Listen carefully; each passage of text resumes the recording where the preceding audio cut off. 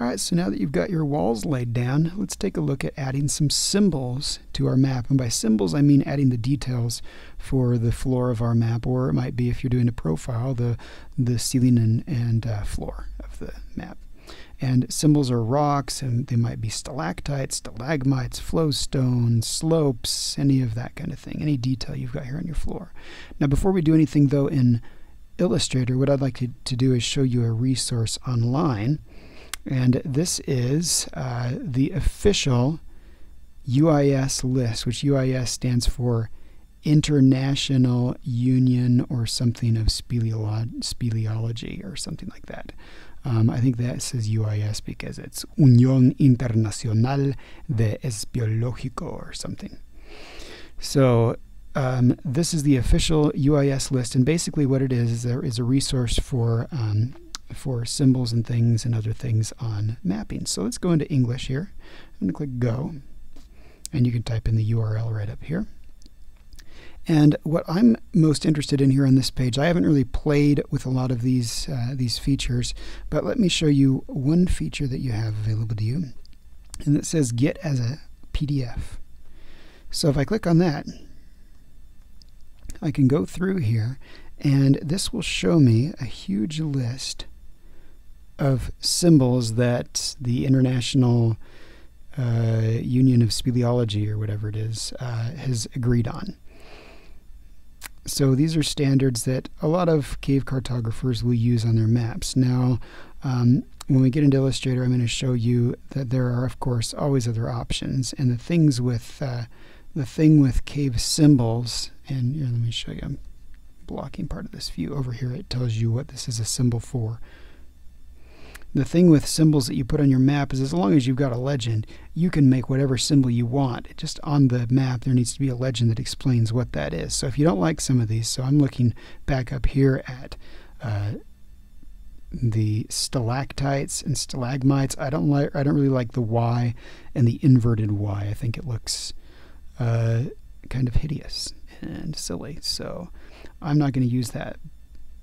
So I'll use something else. And scrolling down, maybe I don't really like the blocks and debris that they've used. I want to design my own, and other features. So you can scroll through this and use it as a guide for yourself. If you like their symbols, use them. If not, then make your own. So let's go back now to Illustrator, and let's look at how we can put together our own symbols. Okay, so let's see, here we are in Illustrator, and I'm going to show you what I've put together here. This is a list of symbols that I use, or that I like using, and I'll of course deviate from these now and again. But here's some stalactites that I've drawn together. I've got some other stalactites for a plan view. This is more for a profile view. I've got some stalagmites that I've drawn, some plan view stalagmites, electites. So you can get as simple or as complex as you would like to go. And the way that I've created all these symbols is pretty simple. I just drew them in Illustrator. So let's go back to our map here. And let's say that I want to draw a stalactite symbol. So I'm going to come over and grab a tool over here for drawing. If I'm comfortable with the pencil, I could try using that. I'm going to use the pen tool here. Maybe we'll go over quickly how to use that. So I'm going to zoom in a little. There's my passage. So actually, before I do anything, I should go over into my layers and create a new layer. This is going to be for my stalactites.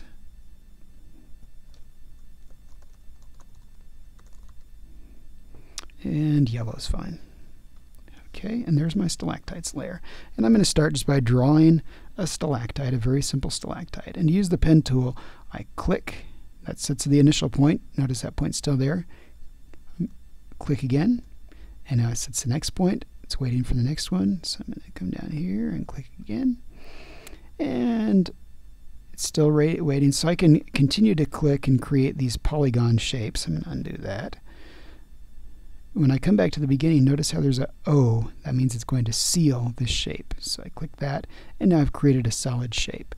And I'm going to come over here and reverse this so that the stroke is now the fill, and it's a nice solid shape. And maybe I'll shrink it down. That's a little bit big for a stalactite, so something like that. All right, there's my stalactite.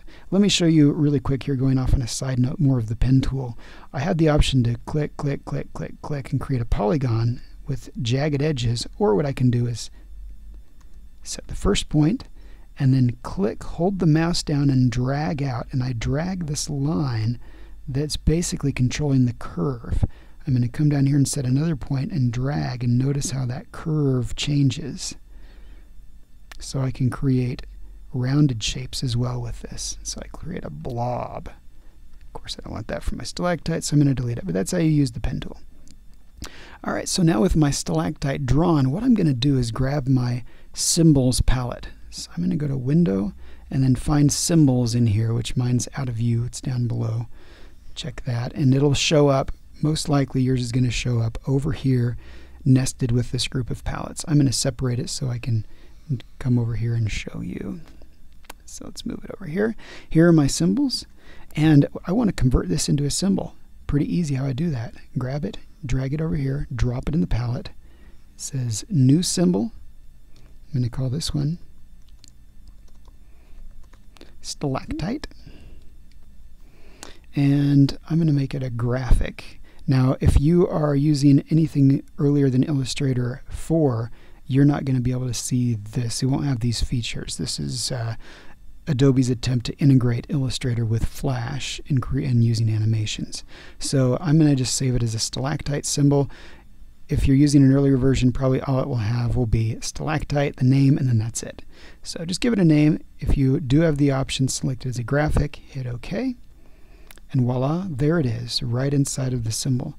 Now, you may ask, well, why do I even want to bother? I can just draw a whole bunch of stalactites out here, and then I'm good. Well, the great thing about a symbol, first of all, if I come in here, let's take a look at our shape that we've drawn. Notice that in order to create this, that I've had to add 1, 2, 3 points. So that's 3 locations that Illustrator has to keep track of, which the more points that I have, the bigger our file size becomes. Now with a symbol, I'm going to go ahead and delete this. Click it and delete it. I deleted the instance down here, but I still have it in the library. With the symbols, I can now grab this, drag it out, and drop it. And I've just dragged out an instance. And basically this here is keeping track of 1 single point, not 3 to make the shape, but 1 for this instance. And I can drag out as many of these as I would like. Now make sure I'm on my stalactites layer. Good, I am. So that's the beauty of symbols, and I can draw anything here that I want, turn it into a symbol, and then drag out what are called instances onto my artboard. So very quick and easy. I don't have to go and draw 3 points for each stalactite anymore. I just grab them, drag them out. If that one's too big, I'll shrink it down a little bit and give it a little variety. So I can grab a whole bunch of symbols out there. Now what I've done here is I'm going to come into my library that I showed you earlier. Let's zoom out a little bit. Once you create and draw all these shapes, which I've done in a separate document, and then drag them over, so I might grab this rock and drag it over into a symbol and create a symbol. I'm not going to do that now.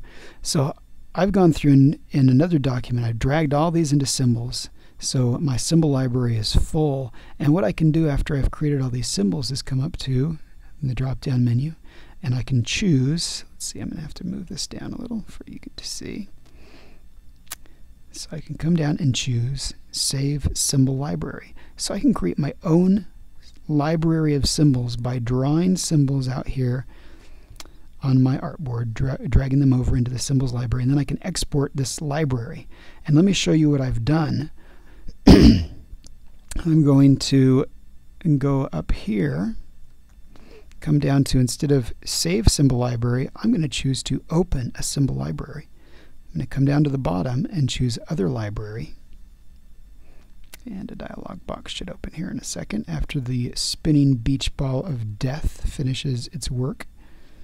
Let's see how long we have to wait, and come on. Do your magic. There we go. Okay. So I'm going to navigate to, let's lock this down here. I'm going to navigate to where I've stored those. Let's see. There we go, cave symbols, and I believe it is right here, Brandon Cave Symbols. When I hit open, we'll give it a second to do its thing.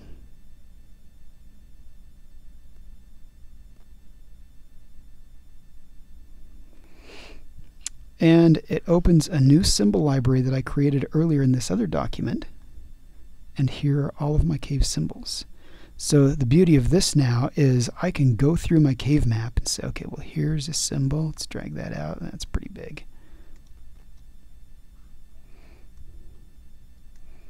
And we'll put that there for a flowstone. I could grab a stalagmite and drop it down there. That's too big too. Let's see. Let's grab a helictite and put it in. And actually this is my helictite symbol. And these are for the profile view. So I'll grab this guy and drag it in. There we go. Beautiful little helictite. And so on. So I can grab these and drag them out. And you can create this great symbol library. You do it once, and then you never have to do it again. And I can put this over here, and now I have access to my symbol library. Okay, so I think that's probably about it for creating symbols. And this symbols you're going to use for stalactites, the helictites, the stalagmites, and a few other things. But then there are some other symbols that we need to create using different techniques, and we'll get to that in a second here.